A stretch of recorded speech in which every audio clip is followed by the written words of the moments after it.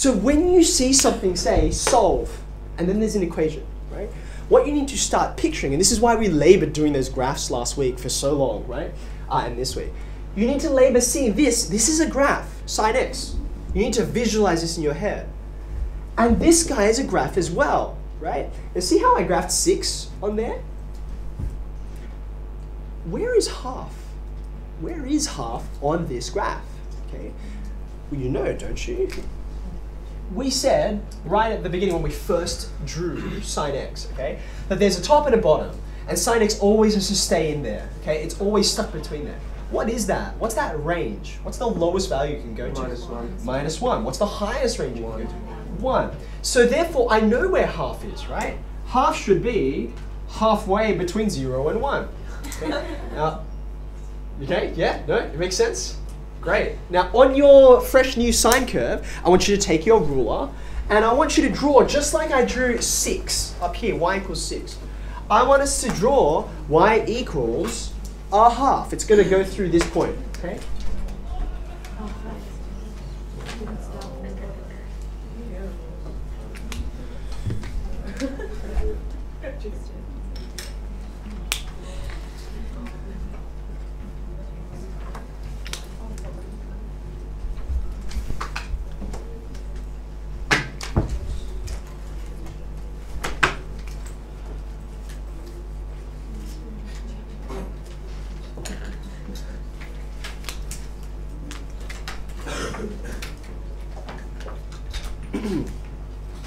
Okay, so this is the enormous idea, right? When you solve this, it's not just playing around with numbers on a calculator, right? It's saying, there's a graph here, there's a graph, and this is another graph.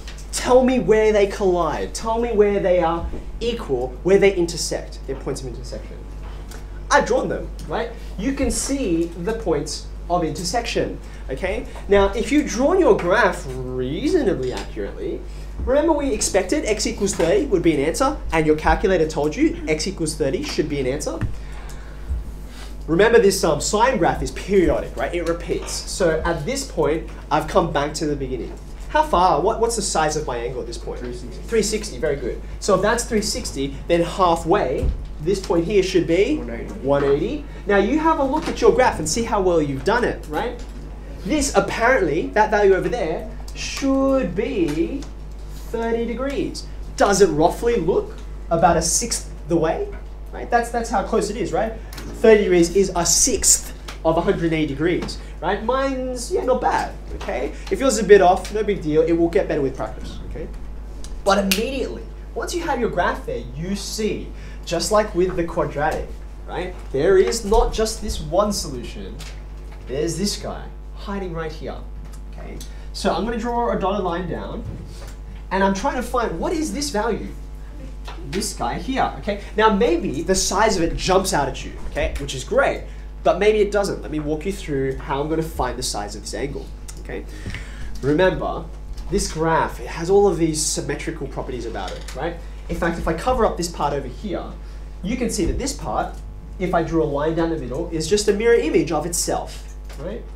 So therefore, if I went 30 degrees this way to get my first answer, right, it makes sense to think I should go 30 degrees this way to get my second answer, right? And you told me that that's 180 degrees, and I've got to go back 30. 180 degrees, you go back 30, and you land on 150, right? So now you go to your calculator to test this out, and you say, well, okay, this is suggesting to me that 30 is not the only answer. 150 is also an answer. Sine 150, and sure enough, it tells you it's a half. It better tell you, otherwise you can fire your calculator, okay? So therefore, 30 degrees, not the only answer, right? Not the only answer. We should put up here as well, or 150 degrees. Now maybe at this point you're thinking, calculators, right? How unreliable, okay? It's not fair. There's another answer. Why didn't it just tell us that answer? It can work it out. Calculators are smart. I'll show you why it doesn't tell you the other answer.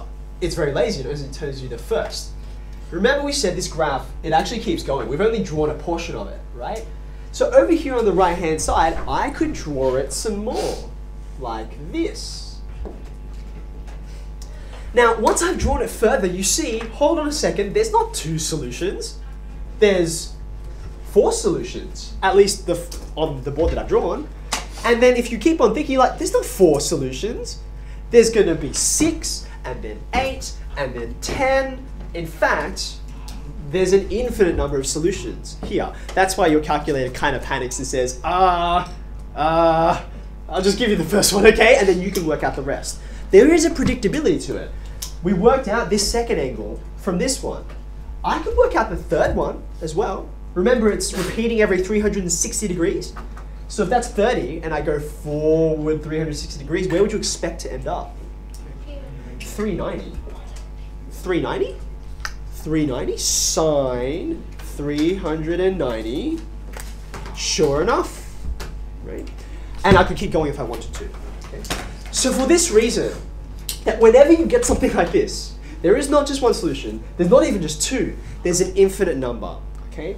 When you get a question like this, you will see, provided to you in the question, they will say, tell me just if x is acute. What does acute mean when an angle is acute? What range are we in? From 0 to 90, 0 to 90, okay? In which case, if they just want the acute angle, there it is, okay? They might say, give me acute or obtuse. In which case you would say, well, this is acute, and this one's obtuse, so I include both, okay? They might say something like, can you give me the answers from 0 to 360? That's this range, right? Oh, sorry, this range, okay? How many answers will you find in here? You generally will find a pair, just like this, just like our quadratic, okay? So this idea of solving tree equations by thinking of a graph, and that's how you end up with more than one solution, okay? This is one technique. I would argue it's the main technique for how you solve these questions that give you something like this.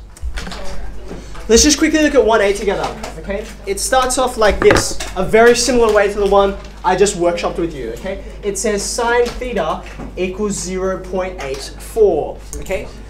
And 4. Now remember, we learnt these exact values, right? A half, root 3 on 2, 1 on root 2, etc. Is 0.84 one of our exact values? Yeah.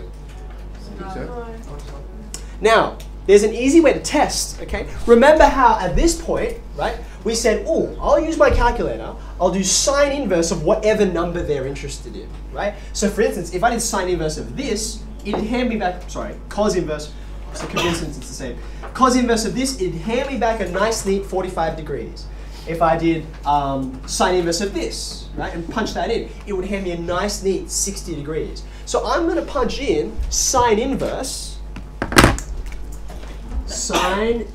of 0.84, and I'm going to see what it hands me, right? Now when you go ahead and do that, shift, sine, you find it's not very pleasant, is it, right? It just gives you back some rubbish, okay? But that's fine, we can still work with it, we're just gonna have to approximate, which in fact the question asks us to do. Look at the top, it says, correct to the nearest degree. It's kind of your clue, you're gonna get some extra stuff that you're gonna have to approximate away, okay? Nearest degree, so that looks to me like 57. Okay, you happy with that? All right, now therefore though, 0.84, for sine, we know we're expecting more than one answer, right? It's not just the first one that the calculator tells you, you're gonna find another one. How did I find the other one? I went 30 degrees and then I went 180 and I took away whatever I got from the calculator. Right? I took away 30. So therefore my next answer I should expect will be 180 degrees, take away that angle, right? So that's going to be 123, right? Okay, now you've still got that in, I hope you still got it in your display. If you haven't, just get it back by saying sine inverse, okay? I can quickly calculate this, 180, and I'm just gonna do 180, take away the answer. 180, take away answer. There's my, it hasn't been approximated on my calculator, so it's 122 point blah, blah, blah, blah, okay? If that answer is correct, I should be able to do sine of that angle, and it should give me 0.84, right? If it's the right answer. So I'm gonna go sine answer, and sure enough, it hands me back 0.84, okay? So that's how I quickly test, these are my two solutions, right? what I'd like you to do is, in this exercise, until next week, I would like you to do all the ones that have sine in them, okay? See all the ones which have sine? Cos and tan work a little bit differently, and I will show you that from the graph, okay? But we're gonna have to wait until next week.